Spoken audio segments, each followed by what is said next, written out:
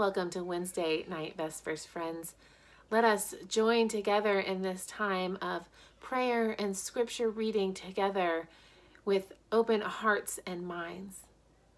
Let us center ourselves by taking 3 deep cleansing breaths.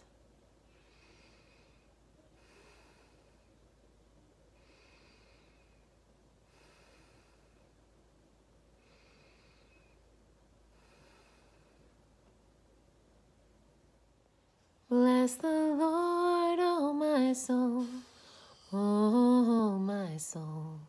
Worship his holy name. Sing like never before, oh my soul. I'll worship your holy name. Bless the Lord, oh my soul, oh my soul. I'll worship his holy name.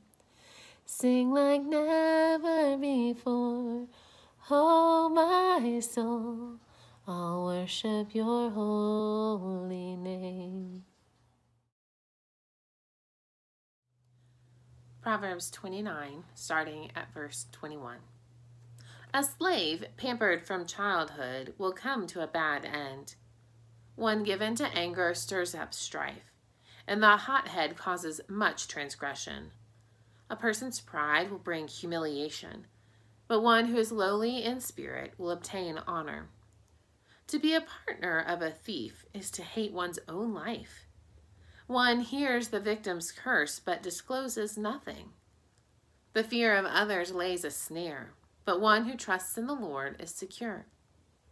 Many seek the favor of a ruler, but it is from the Lord that one gets justice.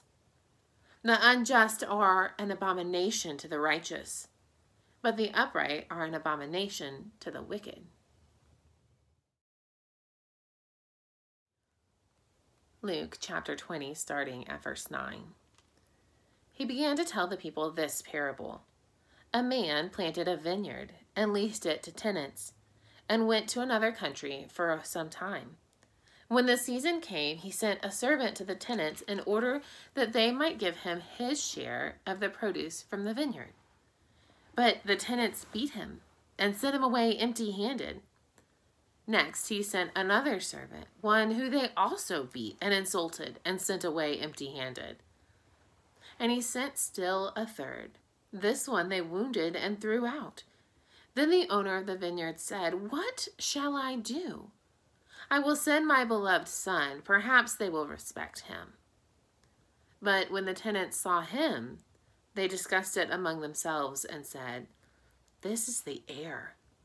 Let us kill him so that the inheritance may be ours."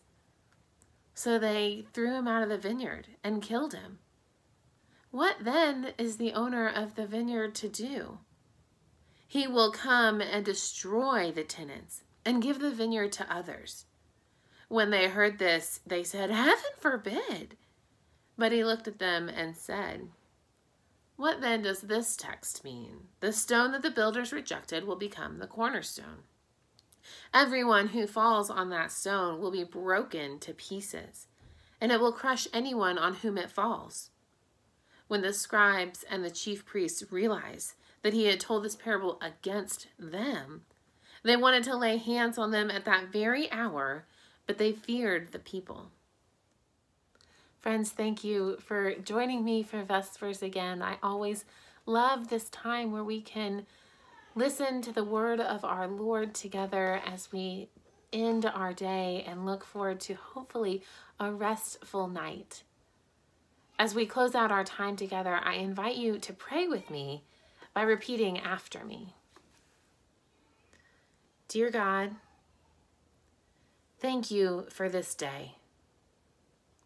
Watch over me as I sleep and help me to be your child tomorrow. In your name I pray. Amen. Good night, friends.